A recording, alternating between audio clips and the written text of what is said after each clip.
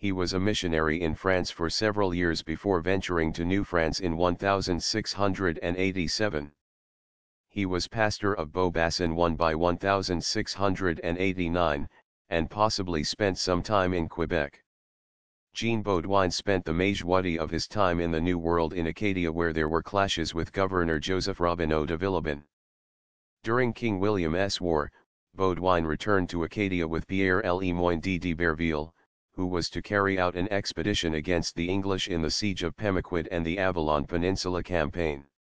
Some historians have referred to the New England/Acadia/Newfoundland theater of the war as Father Baudoin's War,